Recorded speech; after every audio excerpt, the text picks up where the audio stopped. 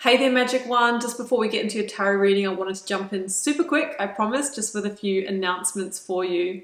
Should you want to arrange a personal reading or healing for yourself, you can do so at any time by either clicking the link to my website down below or visiting wildlotustarot.com. I do have a new little offering which I think is kind of cute. It's actually the most affordable way to get guidance from me, and in that reading I draw you a single tarot card from the beautiful Star Child Tarot and write you a handwritten letter about my interpretation of that card for you, and I post it to your letterbox. You can now show your support by becoming a member of my channel. If you head to my channel page and click the join button, there's a video there where I describe in detail what I'm offering for my two different levels of membership.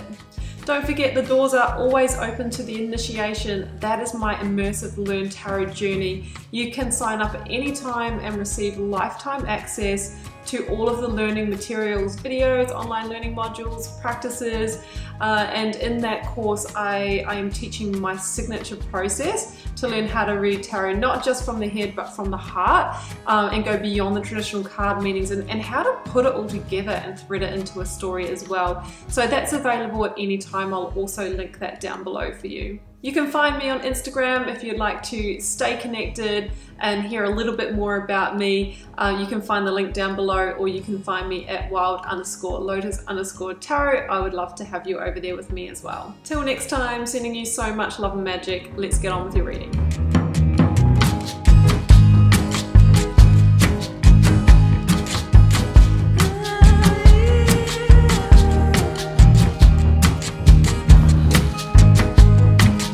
Libra, welcome to your tarot reading from May 25th through to the 29th. Let's see what may be on the cards for you. We've got the 9-card block, 3 recent past, 3 focus energy, 3 future outcome, selection of oracles, a lead tarot energy, and I've turned over the bottom of the deck for you. So we are dealing in the realm of partnership. This is not limited to romantic partnership, but it will be for many of you. We've got a lot of pentacles here as well, so this could be in partnership with an organization that you work with, or you know, it can be friendship as well, or colleagueship. But yeah, we obviously have the Two of Cups here, which can indicate that this is some kind of soul contract, soul mateship, so we will get to that. I've got light in the unexpected here, Libra, and this can mean that there might be some unexpected change. There might be somebody unexpected coming in for you with the Knight of Cups here, but it's light in the unexpected. So it feels like you are in a little bit more of a time of challenge or struggle at the moment, but it's all kind of leading somewhere. Like the universe is saying there really is the sun energy coming through for you. Now I've got integrate your knowing here. Now this is a real energy of trusting your intuition and now actually beginning to act on it. So you might be feeling within you that, you know, it's time for change. You might be feeling within you that it's time to release or let go of a partnership or a connection. And the cards are saying, you know what, integrate your knowing. It's time to take action. There will be light in the unexpected, light in the darkness. And maybe you just need to, Libra, surrender to the divine, okay? This energy here says that there is a bigger plan playing out here, and release that control. And, you know, in some respects, it's about being carried with that breeze. It's interesting because the Five of Swords is your lead tarot energy, and for me this is really a battling energy. It's an energy of conflict. So you might have been really fighting or pushing to keep a partnership together, and the cards are saying, well, maybe it's time to just put down those you know, those weapons, and just surrender to the divine and allow it to take its course here. So the Five of Swords can be, you know, a situation that's become harsh or abrasive, something that's become a battle, something that's very, very energy intensive. And often the message with the Five of Swords is that there really aren't any winners here, and it's really just a matter of, it's not if, but it's when it's time to retreat, surrender, and walk away. So that is the energy here. I'm just reading the energy that has come out. Obviously, I've got the Three of Swords in the reading as well. So I am feeling completion energies here. Okay, and the Two of Cups indicates that we are dealing in soul partnership here. So we've got the Ten of Cups, the Knight of Cups, and the Hanged Man in your recent past, or the energy that will be upon you very soon. Now, the Knight of Cups is generally a new person entering your realm, okay? So this could be, for some of you, that there's somebody else that has come through that has given you some kind of offer, and there is a lot of feelings here. There is a lot of potential you feel with the Ten of Cups, and this has been the catalyst for you reassessing, reevaluating your current connection. Because I read energetic patterns, this is not necessarily in romantic love. If this is in work, business, career for you, this could be a new offer of work that feels on purpose, that's going to fill your cup, that has really questioned the contract or partnership that you're in with your current place of work, organization. Okay, so the Knight of Cups, it's something new. It's generally not a resurgence or reconnection energy in your current situation. Let me go through the signs I've got here. I have got Pisces for me with the Knight of Cups, Aquarius and with the Star, and Sagittarius with the Temperance energy. You may or may not be dealing with one of those signs. So this has really put you on pause, Hanged Man. And there's a sense of your hands being tied here, Libra, because I feel like you're in a previous contract or connection. So as the Hanged Man, you're waiting for that enlightenment. Like, you're trying to figure out, you know, what should I do here? How can I navigate through this? What is the answer, okay? And I think it has come out of the blue, you know, with this card here. But if you're honest with yourself, your knowing has already told you that, you know, potentially all wasn't complete where you were in your current situation. Now, the Hanged Man is number 12 in the Major Arcana, and the Death card is number 13. Temperance down here is number 14. So the step in between the Hanged Man and the Temperance is an ending, which I think is indicated by the Three of Swords in this reading. So often I say with the Hanged Man energy, we actually need to die the death of the Hanged Man in order to get to a freedom, a liberation, or a higher, you know, realm of vibration here, or a happier outcome, because where we're at right now isn't in alignment. And I can see that because you're sitting in the Five of Swords. You're sitting in conflict or fighting for something that maybe wants to end, that has become the battle that you fight.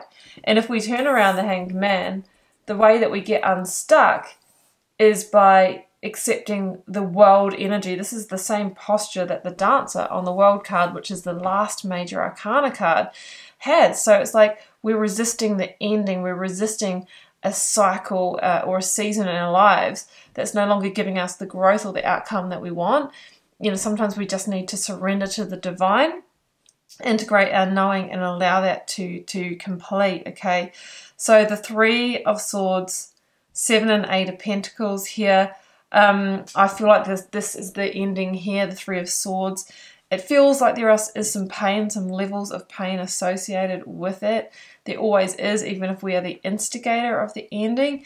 But the Seven of Pentacles at the center of this reading indicates to me that, you know, you definitely weren't happy with the energy, the, you know, emotional connection, the satisfaction that you were getting from the situation. I think that you've invested a lot of work fighting to keep this together, but you kind of are awakening this week to the fact that I think I've gone as far as I can with that. You know what? I'm literally ready to put these tools down, these weapons down, and I just don't want to push anymore. I just want to surrender.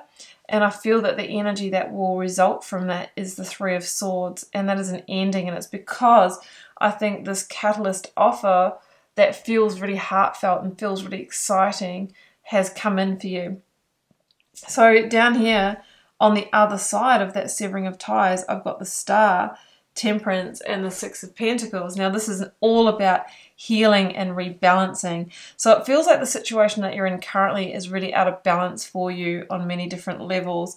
And the way to restore harmony and karmic balance is to allow that ending to happen. Now, what I love about the Star is that we see the reference to divine guidance here with this big bright light. So you are being guided maybe by a guardian angel or somebody on the other side, because we've got both of these cards together here, or definitely your angel spirits guides, and it's trying to lead you in the direction of you know, bigger hopes, dreams and wishes, you know, really feeling like things are in alignment for you. Yes, it feels vulnerable as you literally tip out those 2 cups and send it back to the earth, but know that very soon there will be a new 2 cups that are more in balance for you, that, you know, really are your next chapter here. I feel like there's a new path emerging for you. Literally, we see that reference to the sun energy that I was talking about before. And this time you are going to have an even give and take situation, not just a 7 of Pentacles situation where it's like, I'm getting just what I, you know, is enough to keep me in the situation and keep me from leaving, but I'm not getting enough to head through to the 10 of Pentacles, okay, where we're living this blessed life, we feel blessed every day, high vibrational living. But the promise of this Knight of Cups is, you know, entering into those higher phases. So let's get another card. So an unexpected emotional offer is coming. Page of Pentacles, and it says if you can plant the seeds here, this can grow, but it's all very much in its early stages. You will need to have patience and keep putting the work in. King of Pentacles. That's interesting because this is the card of Taurus. You know, we are in Taurus season now, and the King of Pentacles stands for somebody you can trust, loyalty, you know, high level commitment. It's the reference to the Hierophant energy. And somebody who is very, very grounded, stable, is in the time and phase of their life where they are balanced and, you know, that can give back to a connection. Somebody who's mature in their king energy. It's a really, really beautiful energy, this King of Pentacles, someone that you can build stability with should you invest in this. So that's what I have for you, Libra, and I would say surrender to the divine. Stop fighting for what feels like it's ready to leave your life, and just see where that karmic breeze carries you. So Libra, I'm going to leave it there and wish you all the best with this situation. Do keep in mind it's a general reading for the collective, may or may not be for you. Drop me a comment if you're called to share though. I do read them all and try to connect with you all over there. Hit subscribe if you haven't already. That way you'll know when I post new videos, and it helps support the channel, so it's a great energy exchange between us, as is when you like, share and comment on the video. It's been a pleasure to read your cards, Libra. I will see you back here for another one next week. Bye for now.